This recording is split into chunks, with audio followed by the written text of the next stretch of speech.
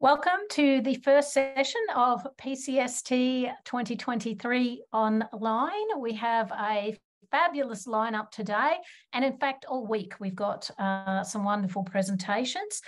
In this session, our presenters, we've got 5 presenters, will be exploring how important and potentially life-saving information is communicated to different audiences and how practices are adapted and developed to account for differences in perspectives.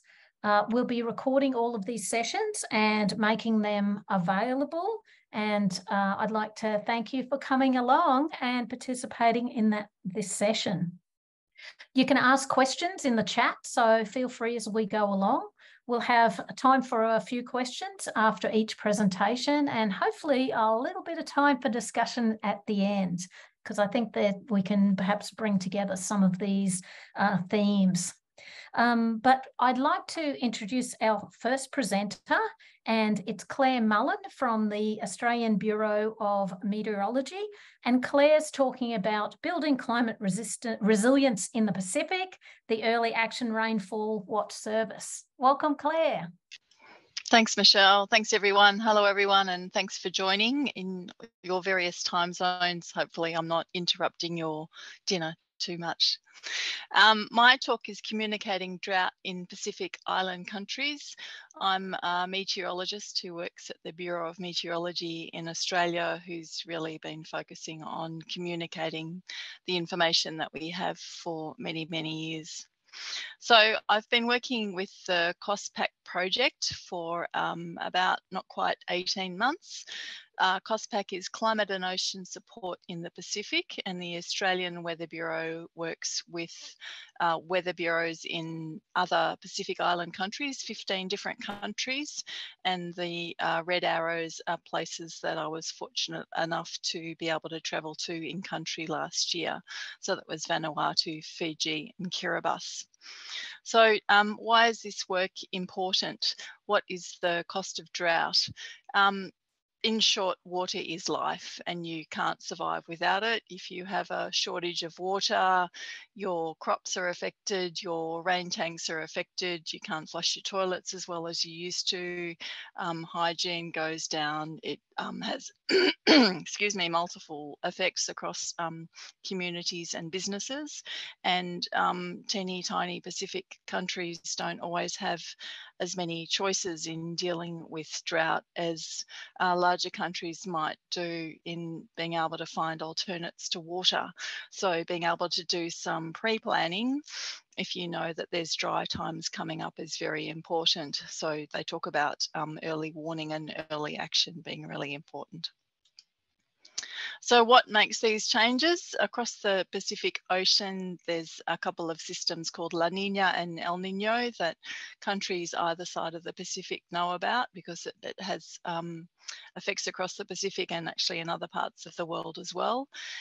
It's about changes in the ocean that changes the weather patterns across the Pacific and shifts the rainfall out of its normal places so you don't get the rainfall you normally expect. So the biggest learning for me in this project in the last year or so is that these words, these changes mean different things in different places. So Australia's pretty well versed on El Nino and La Nina, especially for people like Michelle from Queensland. They understand that El Nino means drought more often than not, particularly across Eastern Australia. This map's actually rainfall percentages over the last 2 years. So the places in the red zone have only had 5 to 10% of their usual rainfall over a 2-year period. So that's, you know, hardly anything from what you would normally expect. The places in the blue zone have had probably more rainfall than they've ever seen. So La Nina in Australia means floods, but for countries in the red zone means drought. So what sort of impacts do you expect? In the top left-hand corner, that's an image from Kiribati. Kiribati has the geographical spread of Australia across the Pacific, but it's actually just a bunch of tiny islands. And when they run out of water, there's not a lot of options. So often the government and the humanitarian organisations have to kick into gear and start shipping bottled water to these tiny nations. On the right-hand side is images from Vanuatu. Normally they have a wet season and a dry season, and people love to go visit in the winter because it's warm and dry. In La Nina, Vanuatu goes wet. So in the top left-hand corner, there's water almost up to the undercarriage of the aeroplane, which is a lot of water. So how do we communicate this information? So we've been working with these different weather bureaus, and there's a bulletin where we communicate this information. It's a 4-page bulletin. It's quite technical. There's lots of words. There's maps straight out of the computer.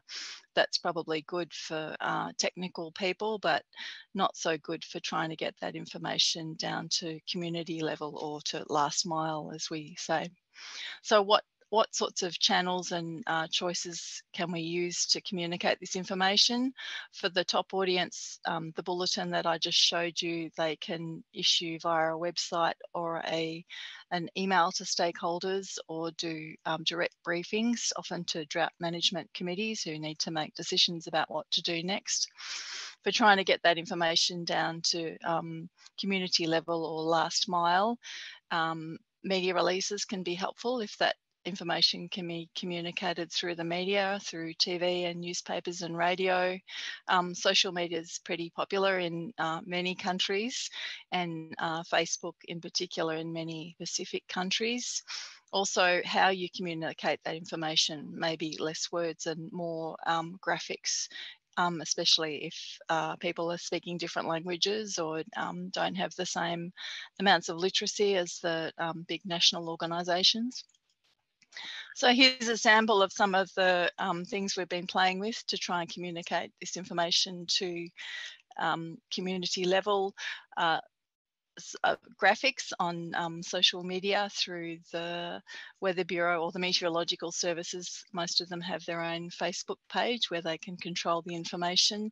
This sample is from the Fiji Meteorological Service. It's probably got a lot of words on it for a social media graphic, but at least it's one step in trying to communicate how the rainfall's been, what's coming up ahead, and maybe what the impacts might be or some actions that you can take. This sample is from the Cook Islands Meteorological Service. Lots of great use of colours and pictures. The text is probably impossible to read on my slide, sorry for that. And again, maybe a bit much for a usual social media graphic that's pretty short, but at least it's an attempt of trying to break down that technical bulletin information into things that the community would understand. This is a graphic from the Vanuatu Meteorological Service. As I said, for some people La Nina means wet, and for other countries La Nina means dry, but certainly in Vanuatu it means wet. So when they put up their La Nina dial, they also have the rainfall stripes to go with it to show that La Nina means wet for them. Even better in their local countries if they can translate into local language. This is a sample from Vanuatu. Vanuatu has 3 different official languages, English, French and Bislama. So this bulletin they first do in English and then they translate into Bislama, which is fantastic, but all this thing takes time. So you have to figure out where you're going to use your resources to do this in English or do it locally. Better locally, especially for community level. This is a sample of a sign in Kiribati. It's on one of the, well, there's really only one main road up and down the atoll island of Kiribati. So this is on one of the waterway stretches. As you can see, there'd be lots of passing traffic who would see it in a pretty popular spot, but if you put up a sign in a small island country, you need to keep up the maintenance because it doesn't hold together so well. And I'm told that the dial in the middle is what they call an ENSO dial to show if you're in El Nino or La Nina conditions. And unfortunately on that sign, it needs someone to come and spin the dial, and because it's a bit rusty, the dial's actually a bit stuck. So that's not so great either. Something to think about when you're communicating this information. Last year when we were in country, we managed to do a few stakeholder testimonial videos. So we filmed the local Miteli, his name is, from the National Disaster Management Office in Fiji, and he was able to describe, when I get this bulletin, this is what I do next to try and help the country prepare when we're expecting floods. So that was really useful, and we had a few different testimonials that we filmed and were able to put up on Fiji Met Service Facebook to show how this product could be used. Was that my flash, Michelle? That was, yeah, 1 minute ago. Oh, that was it. I got it. Thank you.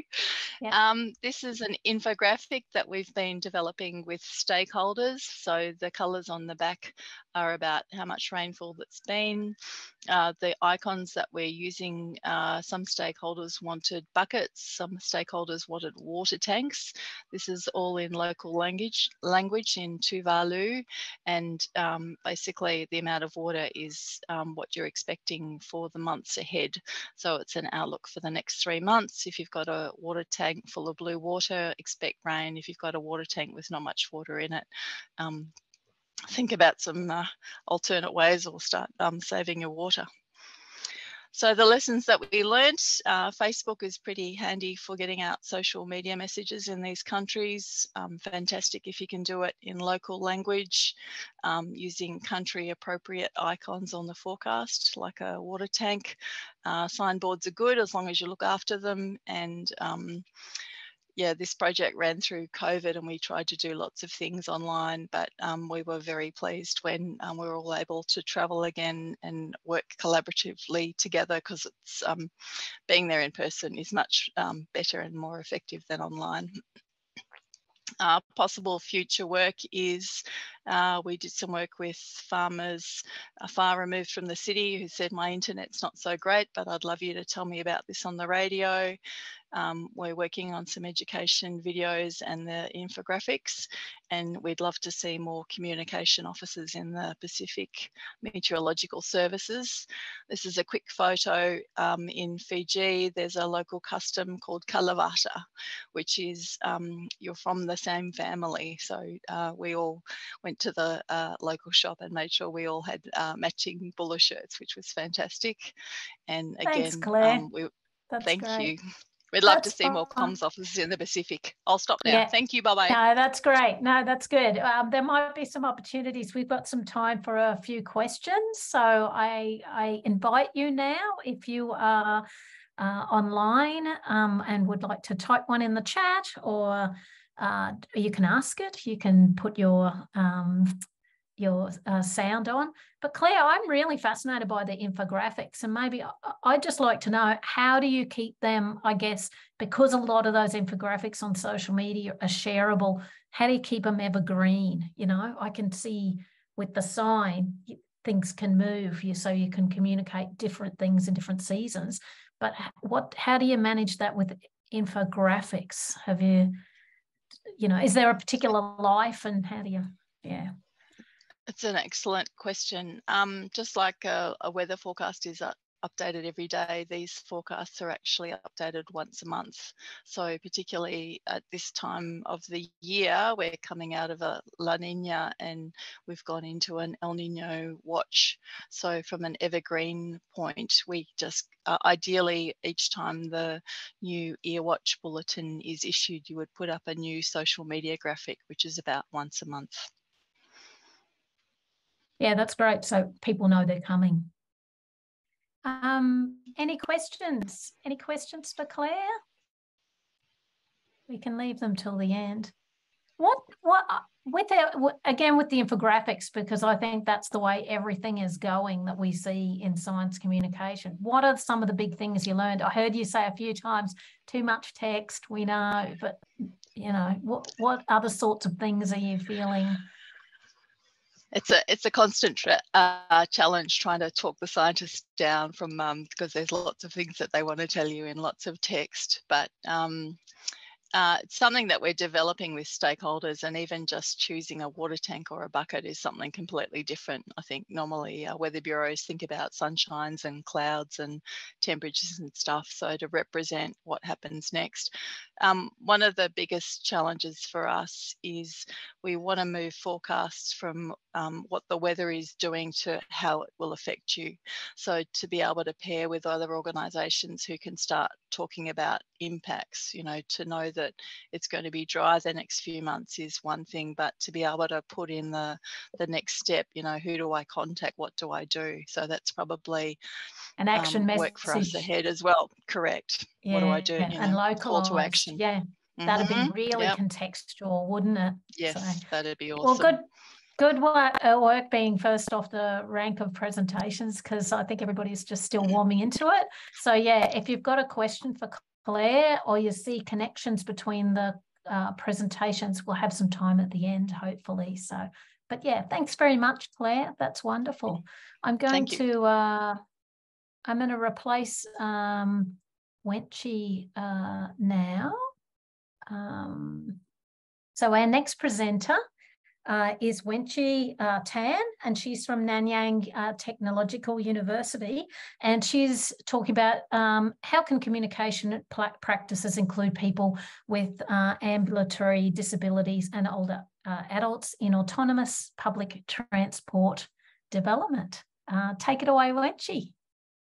Thank you for the introduction, Michelle. So I'm coming from Singapore, and I'm a current master's student in the Wenqi School. And today I'm actually presenting for the first time a part of my master's thesis, so it's really exciting. So as Michelle said, I'm talking about how communication practices specifically related to autonomous public transport development can include people with ambulatory disabilities and older adults, two really important groups that have been historically excluded from and face barriers in public transport. So I'll head right into it. First of all, autonomous public transport for everyone here refers to autonomous vehicles that are part of a country's public transport system, like autonomous shuttles for on-demand point-to-point transport on the top of the slide here, as well as autonomous buses for scheduled services on the bottom. So I'll be working within the context of autonomous public transport in Singapore for multiple reasons, but mainly because Singapore's Public Transport Authority has really touted autonomous public transport to afford many benefits, like convenience and accessibility of travel to people with ambulatory disabilities and older adults. And in addition to this, disability and aging have been frequently spotlighted in the social imagination and media presentation of autonomous public transport here in Singapore. And specifically, they're used to punctuate why the technology would be beneficial for the country. However, there's really been limited evidence in both practice and communication of how exactly autonomous public transport would be beneficial for these groups, and also very scarce evidence of these groups' involvement in the actual development itself. And finally, there has been little to no distinction between the needs and preferences of people with ambulatory disabilities and older adults, and they largely treat them as this homogeneous group that would uniformly benefit from autonomous public transport.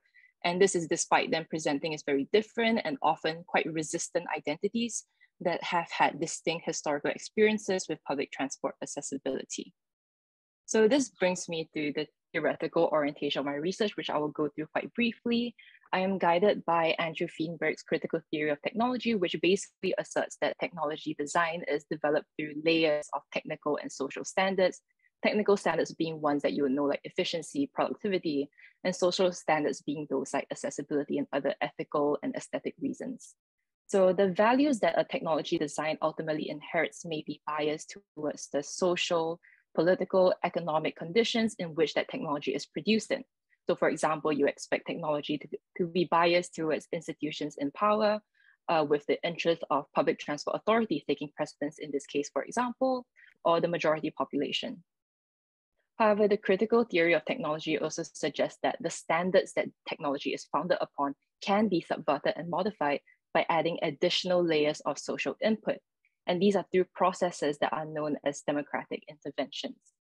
So these interventions importantly enable social actors to communicate their demands and ideas so that the technology they use can actually be useful and representative of their needs. And often these interventions are undertaken by minority groups, so they can incorporate their interests into technologies that are quite often biased against them. So there are two types of interventions that I'm interested in for this research, which is innovative dialogue and participatory design.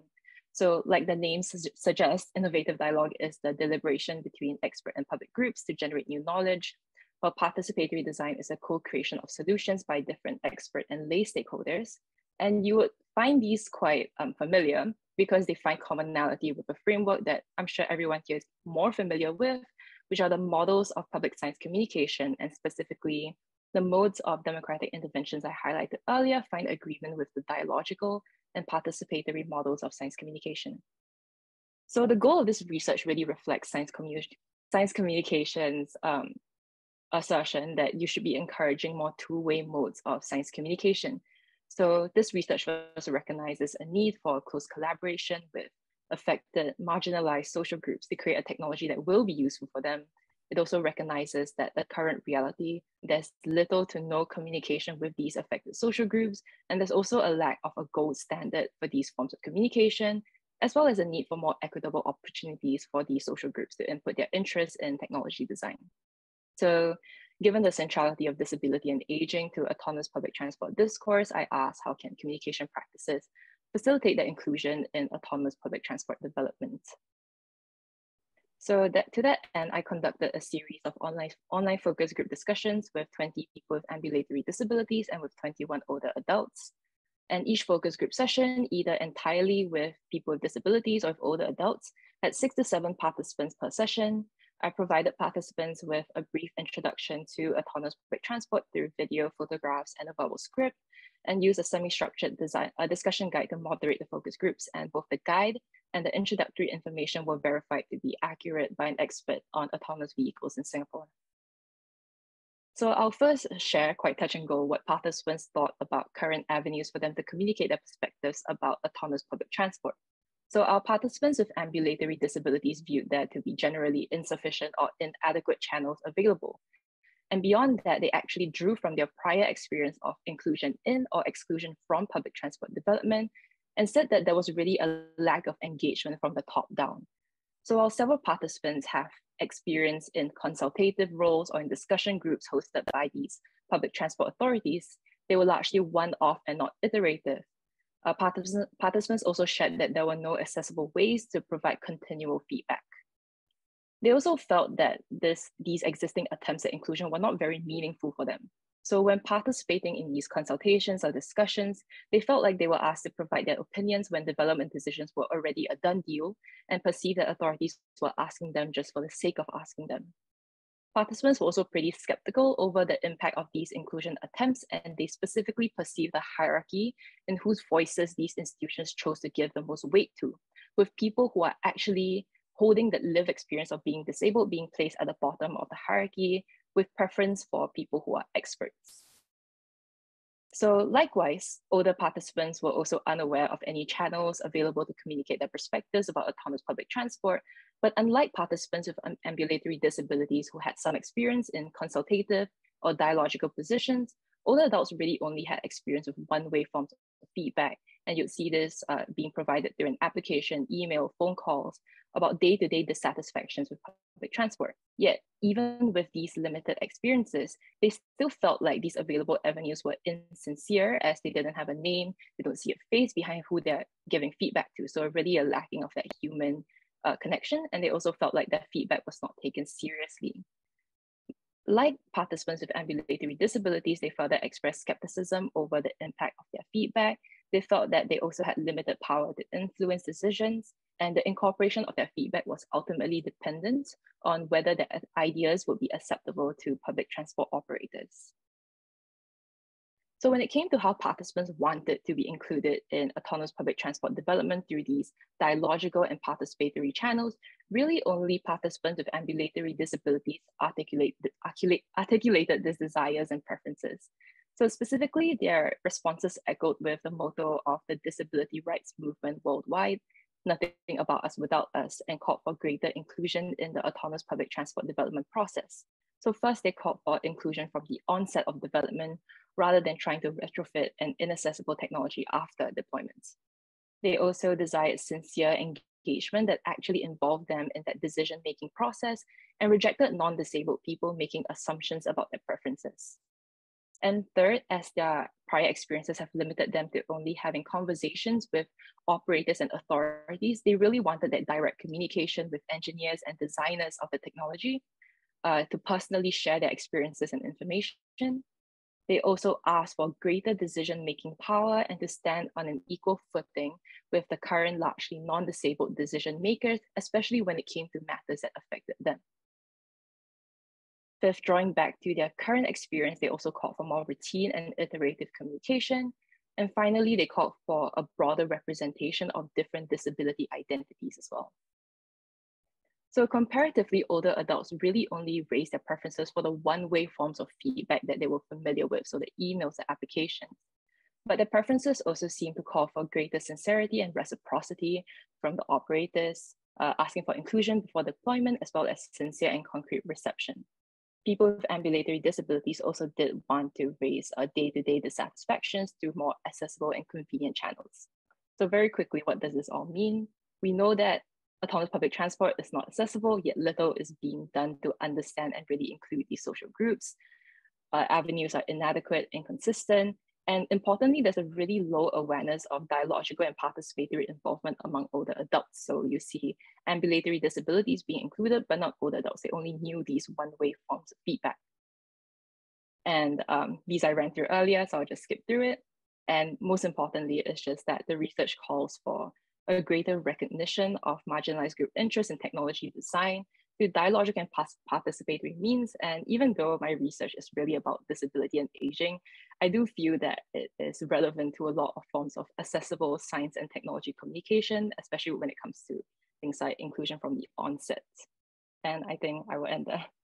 Thanks, Wenqi. That's wonderful. I think we'd all be clapping now if we weren't online. So that's a marvelous. So much is resonating for me. Claire and I were involved very early on. Yeah, that's good. Thanks, thanks, Amy.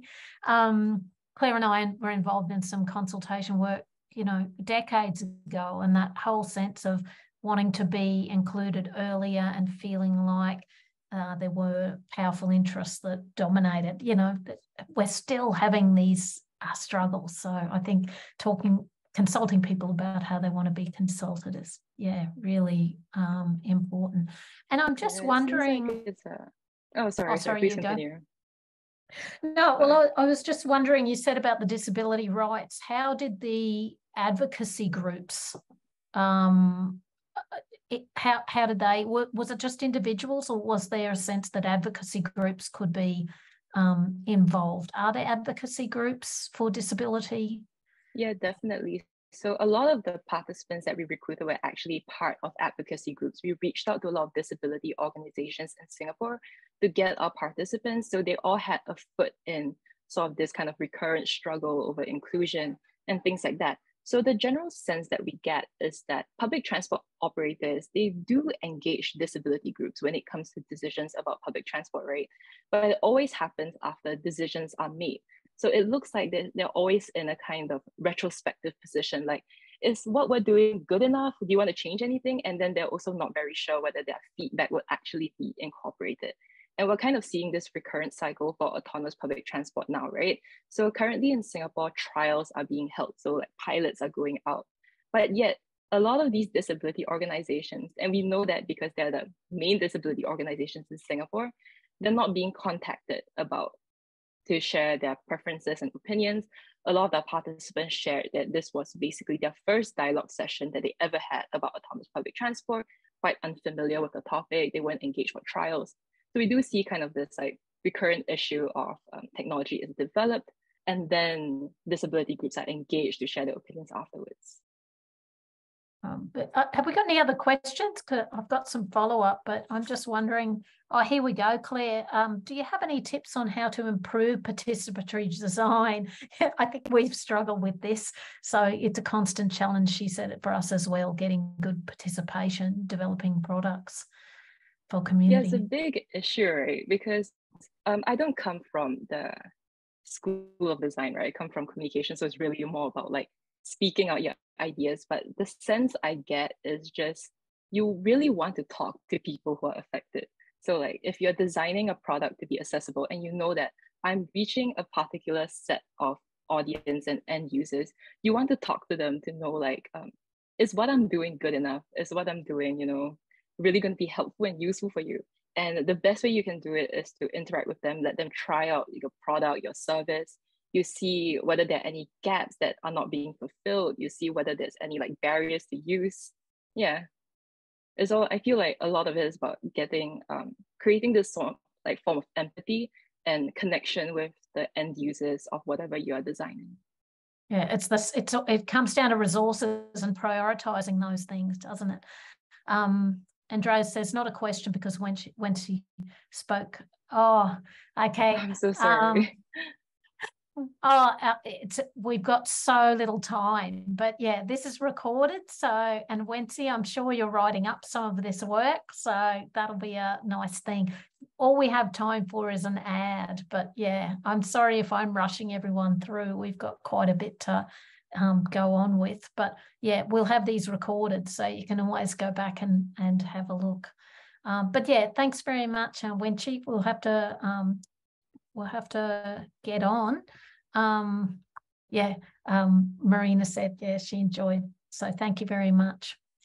Our next speaker is Gan Pensy, and he is speaking about femininity as a medium, the grassroots communication practice of female barefoot doctors. So, yeah.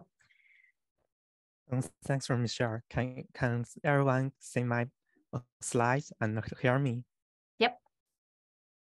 Okay. Hello everyone. I'm Gan Pensy from School of Journalism and Communication. The topic I'm sharing today is femininity as a medium, the grassroots communication practice of female barefoot doctors. Sorry. First of all, I would like to briefly introduce my research subject, barefoot doctors. This is a term that began to appear in the mid-1960s and 1970s during the Cultural Revolution in China, referring to healthcare workers without a fixed establishment who disseminated primary medical knowledge. My research focuses on the gender factor among barefoot doctors from the perspective of cultural studies. I have chosen this topic because I found almost all barefoot doctors in the official propaganda were female, but in reality, there were more male barefoot doctors than female. So it's evident that there was a contradiction between the official propaganda and the actual situation. So I think that the official believed that femininity itself can be used as a medium to achieve a certain communication effect. My main method is textual analysis. I draw on Roland Barthes' semiotics to reveal how the femininity of the female barefoot doctors became a myth through the analysis of specific visual elements. The main materials I used were articles from People's Daily and visual media materials from China Pictorial. Rather than focusing on the authenticity of them, I want to find out what kind of official expectations of female barefoot doctors were reflected behind these materials. So my report wants to address two questions. Firstly, what were the features of the propaganda of female barefoot doctors? To answer this question, we can look at the back cover of the January 1966 issue of China Pictorial, Doctor in the Mountain Village. But in fact, the painting itself was from 1963, and the prototype of the work was actually a female educated youth, Zhiqing, treating her own wounds. So as can be seen, the process by which the painting itself was discovered reflected the fact that it does not matter whether the subject in the picture was a barefoot doctor or not. What mattered was that her future met the official requirements for a barefoot doctor. A visual analysis of the drawing revealed the following set of visual elements: the bright red flowers, long, naturally hanging braids, the warm but not overly bright light, These became symbolic expressions of the female barefoot doctor's femininity. Her red lip and fragile expression reflected that she was a traditional Chinese beauty. In fact, there did not seem to be too much difference between the person in the painting and the women embroidered in the classical painting. Both of them had the same gentle and delicate femininity, instead of the iron girl image that prevailed after the establishment of New China, which encouraged women to have a view of steel. The second question is, what was the special role of the femininity of female barefoot doctors in grassroots practice? We can start by citing material from the January 1969 issue of China Pictorial, which published an article entitled Barefoot Doctors Are Good, since it was already in the period of the Cultural Revolution. The first half of this story reflected a strong sense of class struggle, and both photos were in black and white. However, the style of the second half of the photograph changed as the space being photographed changed. The female barefoot doctors in the next few pictures are smiling, surrounded by the rustic landscape of lush felled grasses behind them. This is a strong expression of vernacular nature. The prominence of labor, smells, caring, and scenery in the picture actually emphasize the gentle femininity of the female barefoot doctors connected with vernacular nature. Such propaganda is of very special significance. The barefoot doctors needed to promote medical knowledge at the grassroots level. However, the customs and habits formed in vernacular societies for thousands of years often contradict modern medical practice, and without transforming dogmatic professionalism and transforming the doctor-patient relationship into a countryside model of acquaintance communication, it's so difficult to make practical achievements in the propagation of local medical and health knowledge. So it's through their unique femininity of gentleness, attentiveness, and care, as well as their futures of being guardians of the countryside with multiple responsibilities, that female barefoot doctors formed a link to the countryside, moderated conflicts, and advanced the localization of medical knowledge. In this sense, female barefoot doctors are similar to the organic intellectuals in Gramsci's writing. However, in oral histories, we can see the misalignment between the official propaganda and the reality of the barefoot doctors. A female barefoot doctor cannot be merely gentle and stay at home. She still can't avoid the double constraints of public labor and domestic work.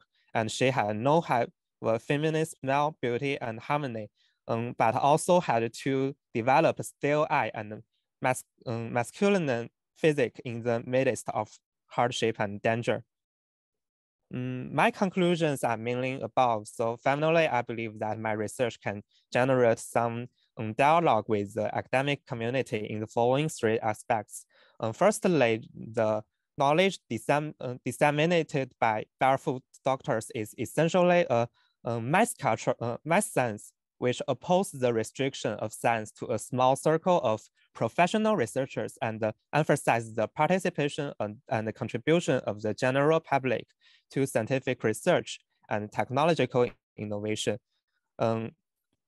Secondly, the relationship between science and technology, the social state and femininity, is always assumed that science and technology are more associated with masculinity, and that Chinese women during the socialist period were degendered iron girls. I hope my discussion of the topic of female barefoot doctors will broaden people's knowledge of it. The image of women during the Cultural Revolution can be reduced simply to iron girl model. The iron girl never represents the totality of the state propaganda. The state propagated different images to meet different purposes. When there is a shortage of industrial labor and women need to be encouraged to go out of the home for employment, the iron growth, which emphasizes degenerating, comes into being. Well, if one wants to emphasize socialist modernization while conforming to the vernacular order and trying to improve local medical conditions, then one needs to use the coupling of the barefoot doctor's femininity and the vernacularness. So last but not least, the relationship between science communication and the movement-based governance of the state. Barefoot Doctors is a movement that Mao Zedong started in line with Zhou Xueguang's movement-based governance. However, in order for official actions to be effective, they must respect the specificity of local societies and embed their science communication practice in the local vernacular cultural context. This is my sharing. Thanks for listening. I'm a little nervous. Sorry. Thanks, Gan. That's wonderful. Really interesting research, and I'm always interested in those boundary spanners, those people that sit between real social grassroots communities and science. So it's a really lovely case study. I'll see. I think we've got a question in the chat from Annie. She's saying, I'd love to know your thoughts on why it was so important to represent barefoot doctors as sensitive and female versus the traditional knowledgeable doctor we often see in Western cultures. Thanks for this question. I think maybe the Western doctors are mean to cities medical system, but the barefoot doctors are faced to countryside. So the barefoot doctors are not so professional doctors, and they must observe the countryside customers, and I'm sorry. So their action can be accepted by local residents. So thanks for listening. I think we've got another question here. It's super important and interesting topic in Chinese history of science studies. So thank you. Do you think the Chinese government inherited or even rewrote the ancient Chinese feminine ideal temperament? Sorry, I just lost my slide. To some extent, so as to adapt to this revolutionary women of the 1960s rather than simply inheriting the Soviet revolutionary style of feminine writing in Chinese propaganda. Yes, I think it's adapted more than Chinese traditional instead of Suenient. I think it's based on the government concrete purpose, because I think Suenient and growth is more like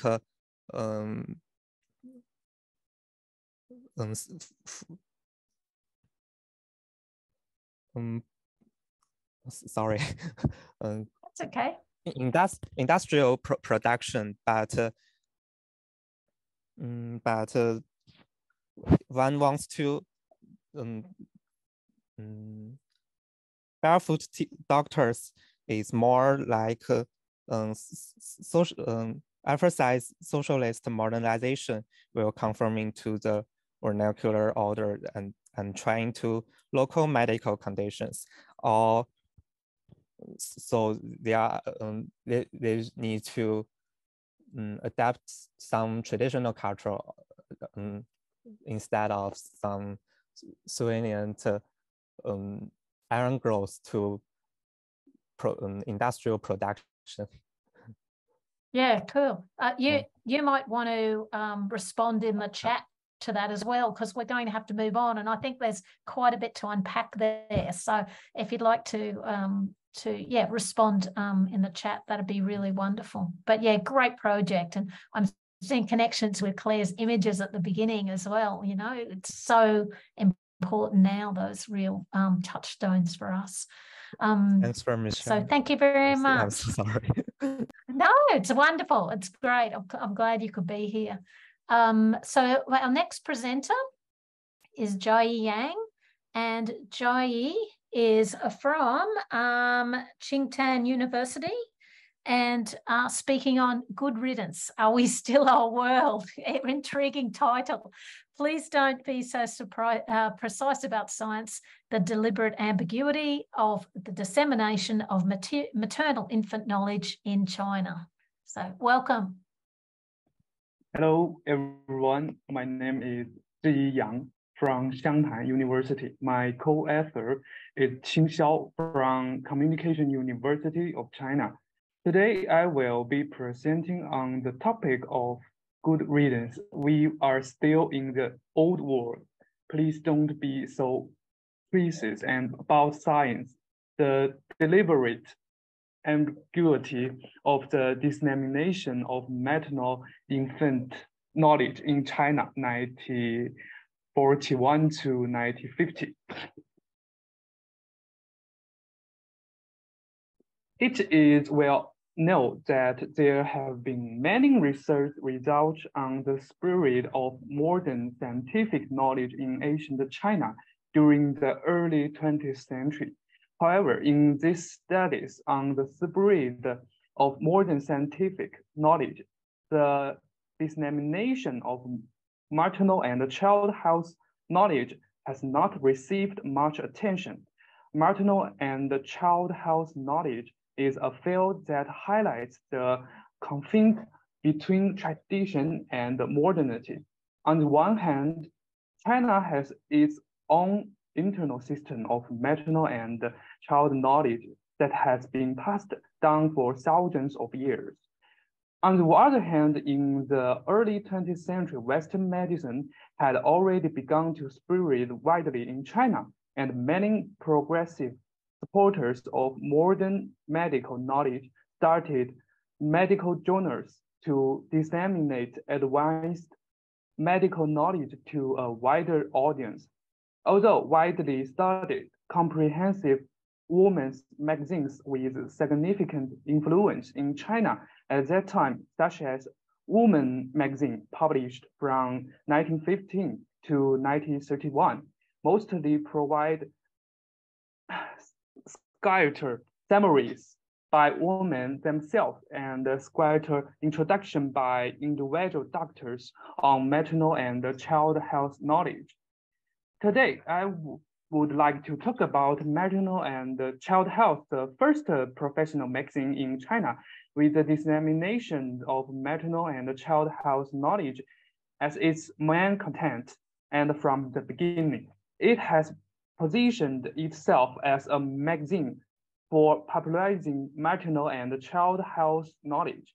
Analyzing the magazine will help us understand the dissemination mode of maternal and child health knowledge in China during the early 20th century.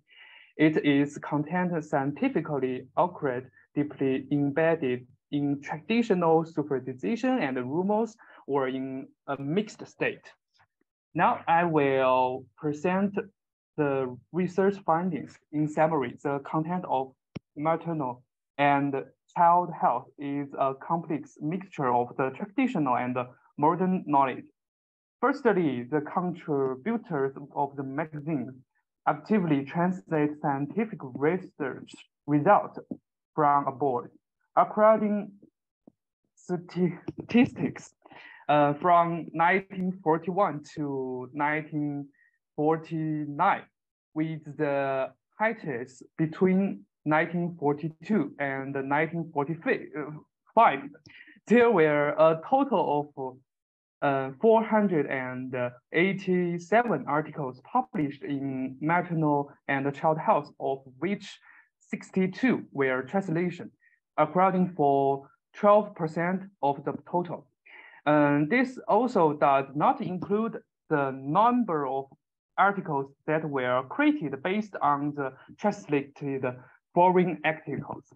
For example, in the volume 2, issue 3 of Maternal and Child Health, there is an article called Preparing for the Scientification of Baby Clothes. The original author of this article is Amanda Belling, American.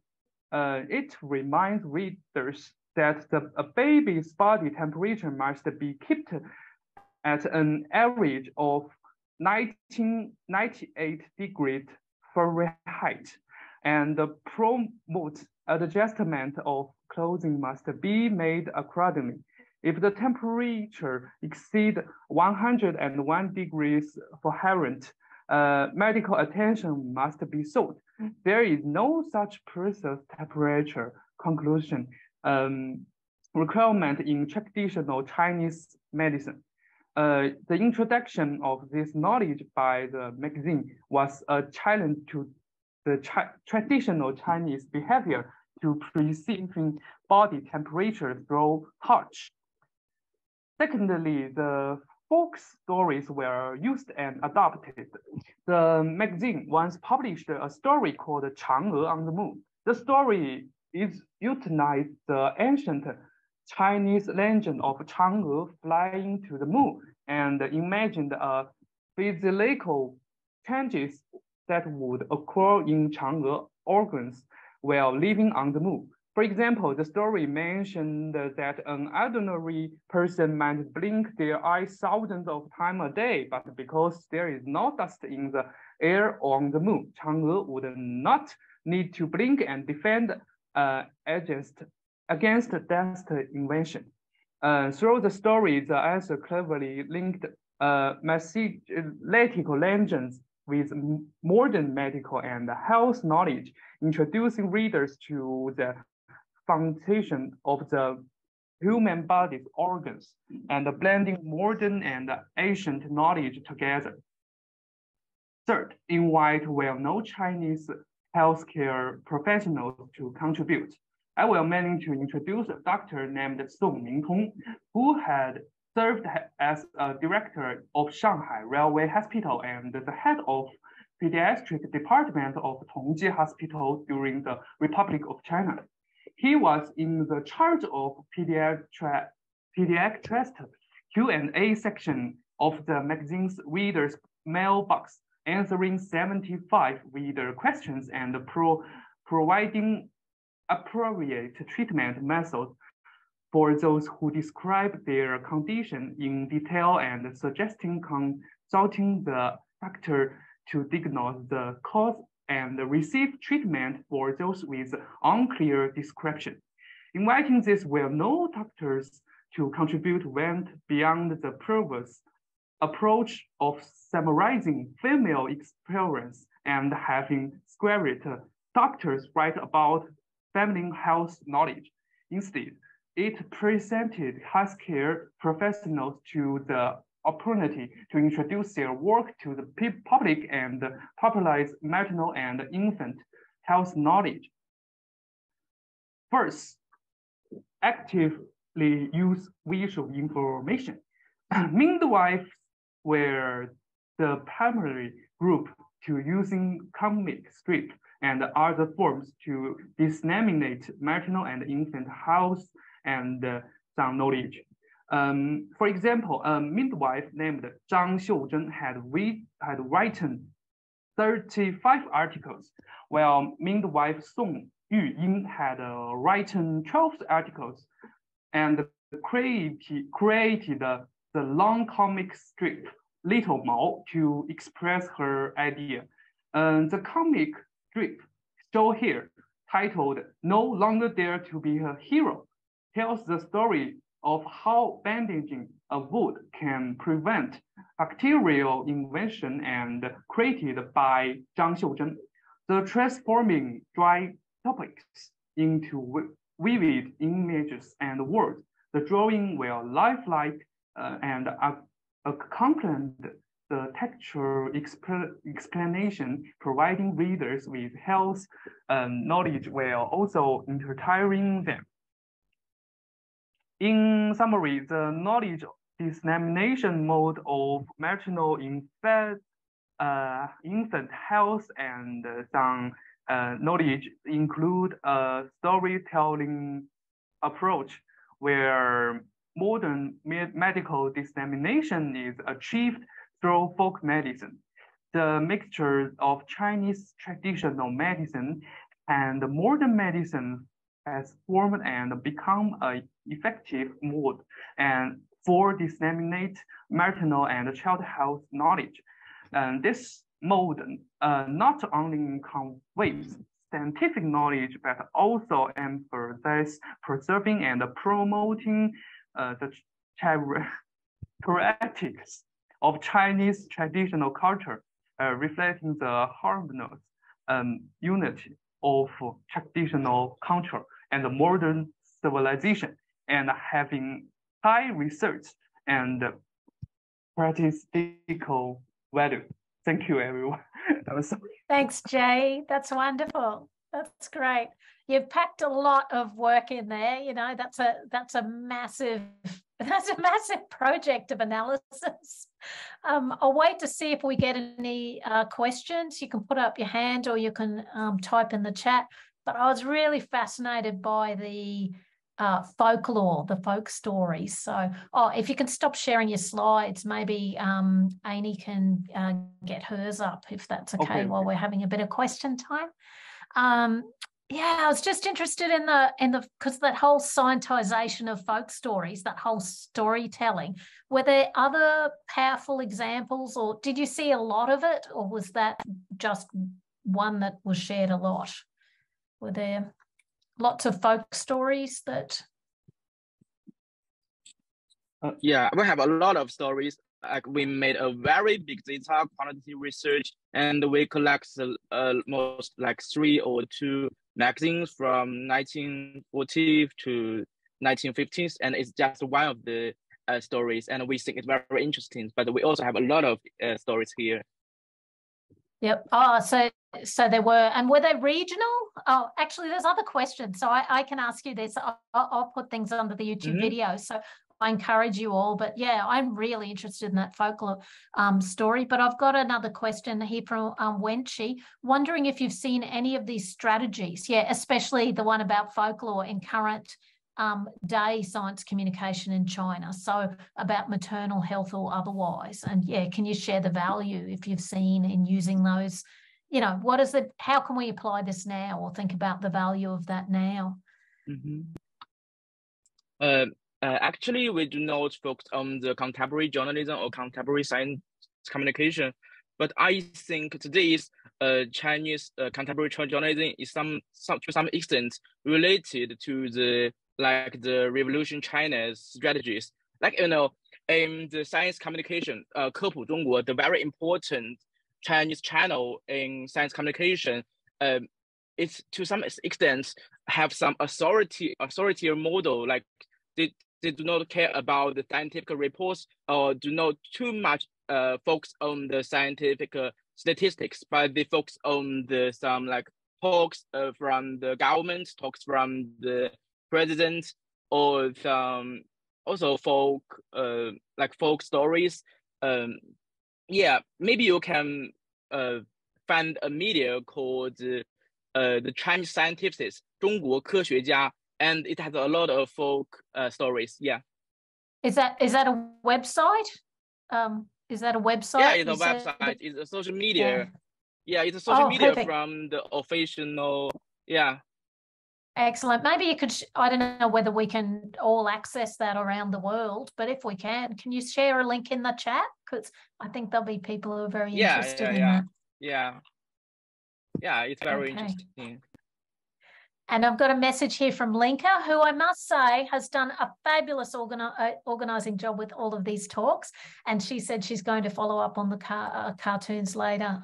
So I think you should get lots of connections. We'll share your contact details.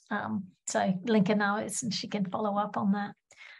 But our final presentation for today is by Arnie. So I'm just going to get Arnie up on the screen. And Arnie Aini Abu Shamsi is from the University of Malaysia, and she's going to be talking about framing COVID-19 booster dose, action, consequences, and conflict. Over to you. Right, thank you, Michelle. So, high risk, get the booster shot. Get your booster shots. Initial immunity would have waned MM8 versus dose above 60. Boosters, best way to protect Malaysians. So what comes into your head when you see all these news headlines? Or another things, why do we keep having all these news headlines? So it is undeniable that news media play an important role, especially during COVID-19 pandemic. It is the source of information, it corrects misinformation, it encourages behavior change, it raises public awareness. And they do all this through influencing and shaping public perceptions through framing. And framing is, I cannot see my slides. Anyway, framing is to select some aspect of perceived reality and make them more salient in the communicating text, such as solution, causes. It may affect the evaluation and interpretation of specific issues. Media framing can form a perception of the risk by the media and influencing the public responses, such as their behavior, reaction, decision-making. Media framing could also lead us to understand the reason behind such news representation. Therefore, understanding the framing of the mass media on COVID-19 boosted dose issues can infer the factors that influence the production of this news content. I'm Dr. Durul Aini Abu Shamsi, and with my student Nur Aisha Adila Akbar from University of Malaya, we conducted a study on framing COVID-19 boosted dose, action, consequences, and conflict. Just a bit of background of booster dose is basically the third dose after the second dosage, about 175 days for COVID-19 vaccine. It's basically to induce a strong immune response and protect against COVID-19 sickness and hospitalization, basically just to improve your immunization. This is a timeline for Malaysian COVID-19 vaccination rollout. So from 2021, early of the year, until 2022, we had a massive rollout throughout the country. Everyone get vaccine, except those who doesn't want to.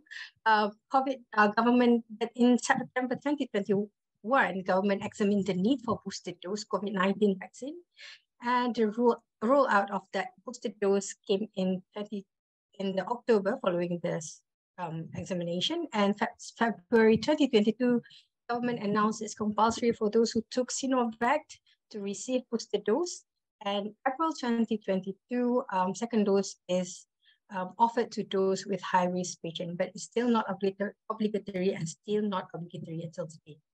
So why do we do this study? It's basically online news is the main platform that can effectively shape society other than other platforms through content presented to the public. Therefore, it must display the right, accurate news and inspire people to do good.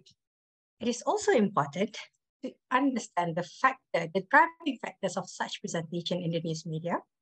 And to date of the research done, I just Googled just now and there was studies similar to mine anyway. There has no research analyzing similar what I've done on content news on the COVID-19 vaccine boosted dose.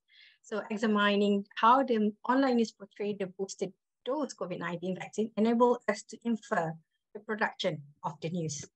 So these are the research questions, but basically we're looking at the trend of online news in Malaysia reporting issues related to COVID-19 vaccine booster dose. We also assess the pattern of the frames employed in booster stories. Also look at the dominant frames that used for that stories. These are the two main theories guiding this study, which is agenda setting. Basically, agenda setting tells you that media tells public what to think, whereas framing is media tell you how to think about the particular issues. And literature review, most of the stories on vaccine are positive. Very small provide negative headlines, and pro-vaccination usually will receive good sentiment. Interestingly, having these frames, which are consequences frame, action cues, cause, death, illnesses frame, safety, efficacy will result in vaccine supports.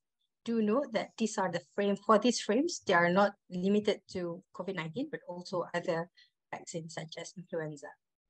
So this is a theoretical framework. Basically, we use those agenda setting and framing to guide the data collection. And this is the research method. Basically, we did a content analysis. I actually just deleted the diagram on how we did the content analysis because it's a bit too complicated. But in total, we have about almost 800 articles based on the top 10 Malaysian news, which are, we only selected these two because it's accessible. The Star Online, which is in English language, whereas Berita Harian Online, which is in Malay language. Time frame is between February 7, 2022 to May 2022. This is during examination of the booster dose to be rolled out up till when it's rolled out to the public. The keywords used to find all these relevant news on booster dose are booster doses, dos penggala in Malay, and booster shots. We use frames, consequence, uncertainty, action, reassurance, conflicts, and new evidence. These are all based on the literatures on COVID, on vaccine analysis. Is that what we found? So basically, when we compare these two news outlets, the English language, the Star actually covered more stories on vaccine booster dose. It has daily update on vaccine booster dose. A bit mouthful to mention it. Compared to the other news outlet, which is Berita Harian. But if you can see, the trend is keep decreasing week by week. And then when you look at the patterns and the dominant frames, interestingly, both have similar patterns where you have action frame being mostly common in Malaysian news, followed by consequences. And you can see it's a bit like a double difference. The difference is like double between action and consequences, followed by uncertainty, reassurance, and on my right, conflict received the most used frame in these stories. This is just another analysis showing, just showing the coverage, the frame against the timeline between these two news. Still, you have the same results. Actions has the highest used in both these outlets, followed by consequences. And again, conflicts has the least used in Malaysian news. Interestingly, so action frame was dominant. So articles on action frame are basically about vaccination program for COVID-19 booster dose, promotion of acquiring booster dose made by the government, organization, individual with high credentials, sultans, politician, lead of the state. So action frame can be analyzed as a government propaganda action for the rollout of COVID-19 vaccine booster dose. And the consequence frame is basically focused on the side effect of the booster dose and also the impact of having booster dose on human life, social, and economy. Thinkly, action and consequences frame are related to each other because with the increase of the booster dose uptake, which related to the action frame just now, the government comes out with the positive consequences of the booster dose. So that's why it's related to each other. Conflict frame are less frequent. This is somehow similar to another study that I've conducted on COVID-19 news. And interestingly, if you compare COVID-19 news in Malaysia with other global media organizations, they do have conflict frames being commonly used in other major or giant global media organizations like BBC, CNN, and Al Jazeera, but not in Malaysia. One of the reasons could be because the government wants people to take them and don't want to have any conflicts presented in the news so that everyone will get those. So action consequences show that media function as the government propaganda. It's a common practice in Malaysia. It shows that media has been positively portray government and media has been less critical with the government. And so it's also in line with Asian values and development journalism prevalent in Malaysia. Development journalism, basically that media producers should support the government policy to become a developed country.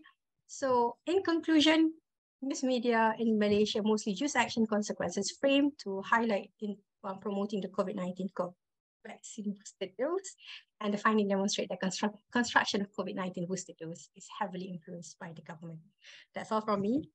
These are the references. Thank you from University Malaya, Malaysia. Thanks, Amy. That's wonderful.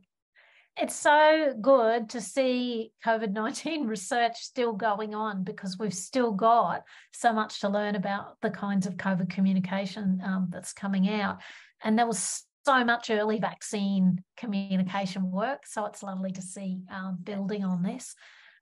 If you've got a question for Amy or for any of our presenters, we can open it up. But yeah, Amy, what I'd like to ask you is, what we saw in Australia was a lot of politicised vaccine communication. So there was official government, but there was also individual politicians. So we saw essentially hijacking vaccine communication for their own political gain or political purposes. So I guess my first question is, was it the same in Malaysia, or did everybody follow the government line early? And if you did see that individual, are you still seeing that kind of fractured government approach that was early on? That's what we saw. So I'd be really interested in the Malaysian experience. I think it goes back to my conclusion, is very heavily influenced by the government. When we say government, is the Ministry of Health, so whatever they say, you have to support. So whoever against the idea, they will not receive the mainstream media coverage. So you will get coverage, but not from all this mainstream. And even so, even if your words being mentioned in the media will receive negative highlights, negative framing. So there's no such, like I said, less conflict. Less conflict, everyone goes for vaccine, everyone's happy. But then again, if you're talking about social media, you're talking about all these other medias like blogs, comments on social media on the mainstream news, Facebook accounts, those are not controlled by the government. So you have all these different opinions. But yeah, not happening in Malaysia. So that's really interesting there, that context. So a comparison, looking at that in social media would be very interesting too. We've got a question from Alessandro who says, what was the role of independent science communicators in that context? Did some of them step up? And she sighs. First thing first, science communication in Malaysia is not something that is common. So, and I can say proudly that I can claim that I'm one of the people, a very small handful of people that claim we are working in science communication. But it's different in health communication. Nevertheless, I would say that if you have those who would say themselves as health communicators or science communicators, they would use their own platform, especially their social media account, Twitter or Facebook. Then they can have their opinions. The way I see the pattern is that, and mostly this science communicator or health communicator, they are experts, they are either public health or they are people who are in science.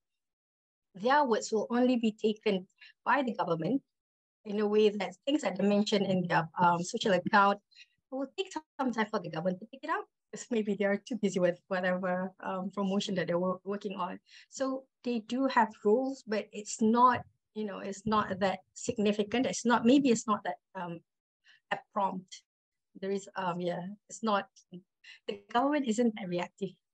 Unless you stir the pot in the social media, then there will be someone with a high credential and the government will address all the things. That's usually what happened. The people in the government will respond, and then that will receive the coverage in the news. Excellent. Now we've got one more question, and we're going to be really quick. So if you want to stop sharing your screen, we can bring everybody back up. But Amy, the question's from Joy. There was an election during the COVID period in Malaysia. So did you see a change in the framing? I'm going to stop spotlighting everybody. We can just... No. That's what I see, because at the end of the day, even though the government of the day can the end of the day, the policy of the government is done by the officers, the municipal people who are not a politician. So it doesn't really change the direction. Yeah, great. Yep, okay. We're out of time, folks. So I really want to say a big thank you to you for being such wonderful presenters and for our wonderful audience. And I'd also like to thank Linka and Marina, who have been fabulous putting this program together and answered everybody's questions and accommodated everybody. So thank you again. We've got a wonderful program this week of speakers. We'll post this online, and I love the idea of us keeping this conversation going. So I'll communicate with you, and perhaps we can, answer some of those questions. Marina's here, and perhaps she's got some final announcements to make. Is there anything you'd like to say, Marina? Hi, Michelle. I just want to thank you for your wonderful chairing and for being encouraging. I think this was an amazing session that really gave me a lot of new insights. Thank you to the speakers. I did post the link to the online program again, in case people still want to think about and look at the program for tomorrow and Wednesday. And this is like a warm-up session, but we're starting on a very high note in the sense that it's building up to the main conference. But in a way, it's so amazing to have these sessions because it allows us perspectives and time to reflect that we wouldn't otherwise have. And I just want to assure all the speakers as well that there are many people around the world who have asked for these sessions to be available later because they couldn't join in real time. So be assured that it will be exposed to a much larger audience. And thank you, Michelle. And also from my side, I could not have organized this without Linka. So thank you very much, Linka.